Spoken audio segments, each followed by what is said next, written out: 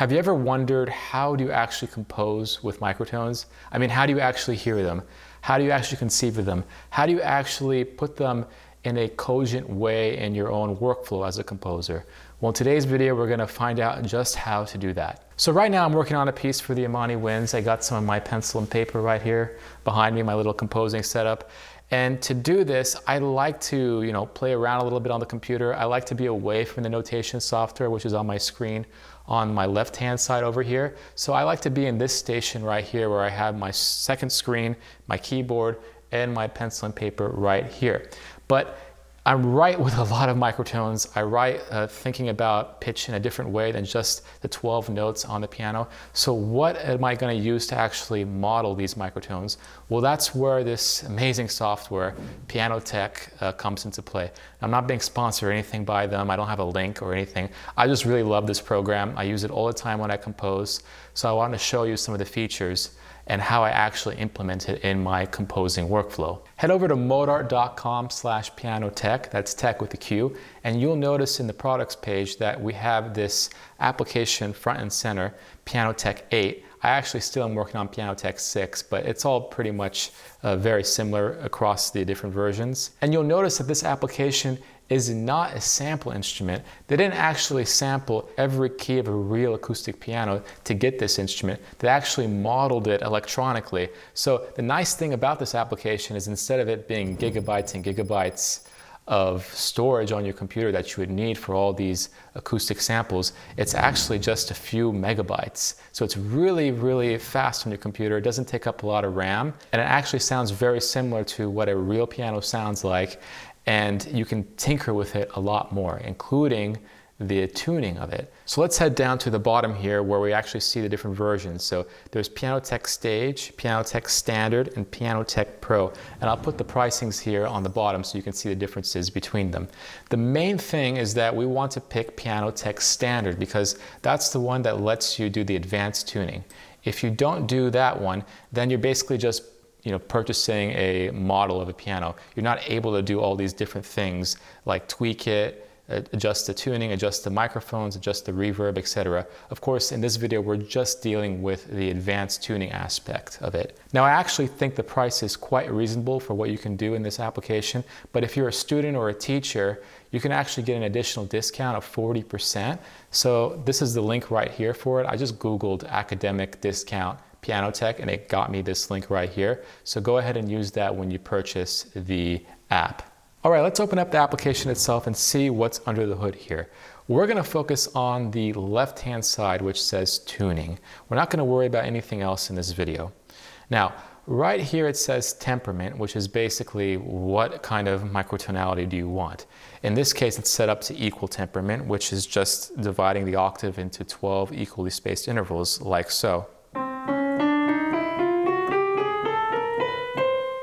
So that's just basically, a chromatic scale.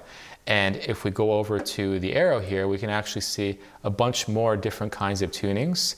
And then we can go to what I actually use when I'm composing is this detune function. So let's go ahead and click that. Now this opens up the entire keyboard here. So again, if we play that chromatic scale, you can actually see the different pitches light up.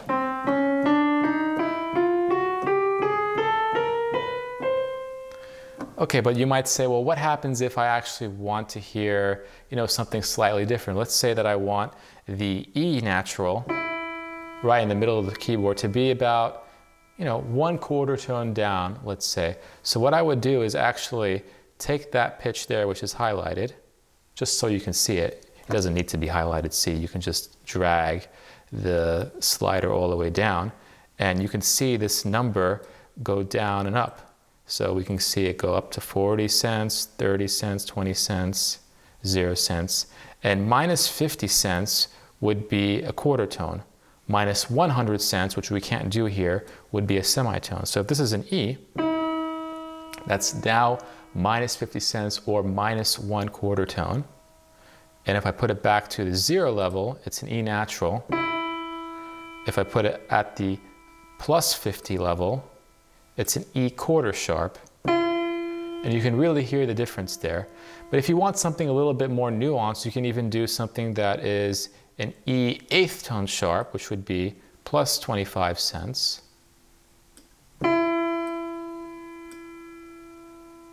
Go back to E natural. And if I want something like E minus an eighth tone, I'll go to minus 25 here. And I can really hear it on this modeler. It's really amazing. And then go down even further, and we're back to E quarter flat. And I can basically do this with any note that I want.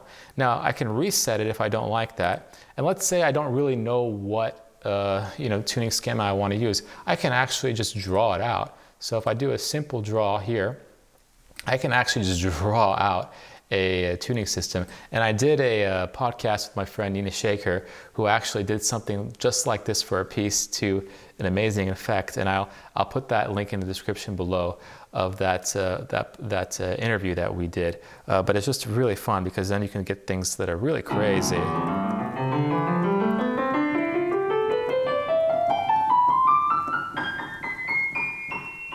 So that's an amazing way that you can just draw out like a painter what kind of tuning that you want to have in your piece. All right, so I'm going to go ahead and reset this and actually show you how to use this in real life. So I've made it all the way to my primary screen here where I have my Logic Pro session populated with flutes, oboes, a clarinet track, 2 bassoon tracks, and 2 horn tracks. And you'll notice that each one of these tracks are differentiated by their microtonal tuning. So if I open up the first track over here, this is flute 12 TET, in other words, a normal 12 note standard equal temperament. So what I'm going to do here is I actually see that Piano Tech is loaded already on this track. So I go ahead and click this, and I actually can open up Piano Tech right into Logic. So this is extremely powerful. And as you can see, the temperament here is equal tuning. So if I go ahead and play just that solo track of whatever is here,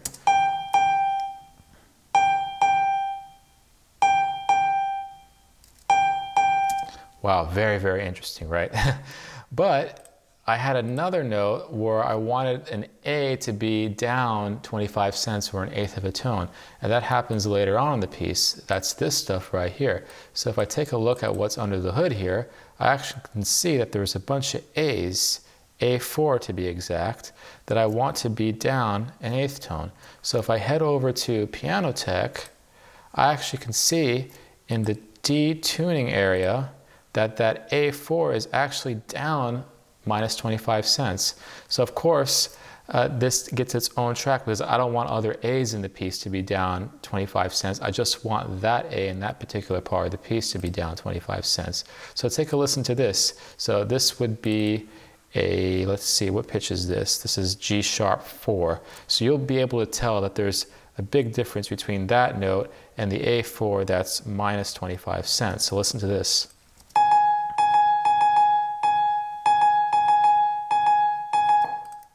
Okay, that was the G sharp 4, and then here's the A4.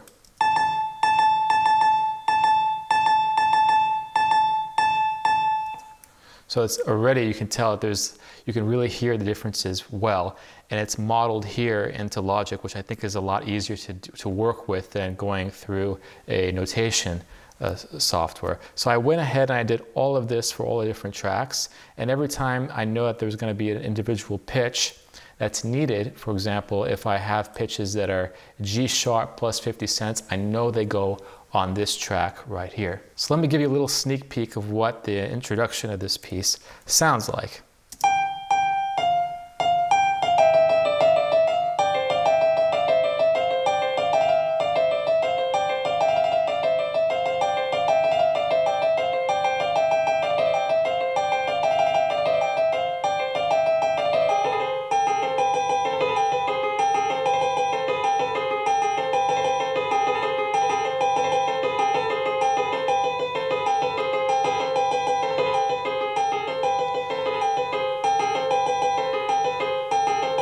So this would be impossible to hear, in my opinion, if you're just working in a notation software program or if you're just doing it by ear, because I want to hear how these different microtones are interacting with each other throughout a time-based temperament. not just in the moment hearing the chord itself, but I want to hear how are these microtones shifting over time. Now I'm going to open up my Sibelius file over here so you can hear the difference between me modeling these notes onto a piano with really distinct microtonal intervals versus hearing what the, sampled instruments sound like. To me, I really prefer the piano because, number one, it removes the timbre of the instruments out of the way so I can just focus on the pitches. And number two, you'll notice that the microtone playback, especially in Sibelius, is not very good at all. In fact, I don't even have microtones in the playback at all. I just have the normal 12 TET pitches. So let's hear what that sounds like.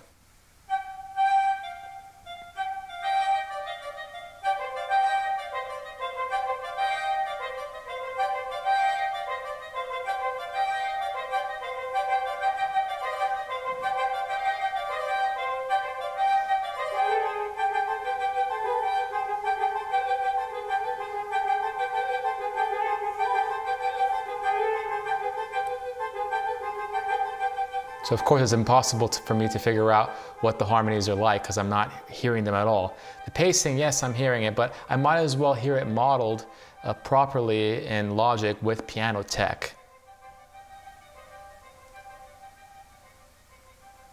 So what do you guys think of this integration between Piano Tech and a DAW like Logic Pro? At least for me, this frees up my mind completely to play around with basically any microtone that I want. I'm not limited to any one scheme. I can just go freely where my mind wants, and I can improvise quite easily on my second monitor over here on the keyboard with Piano Tech open. So thank you guys again for watching this video. Please leave a comment down below if there's something that you would like to know more about, or if you have a comment for me at least. And I will see you in the next video.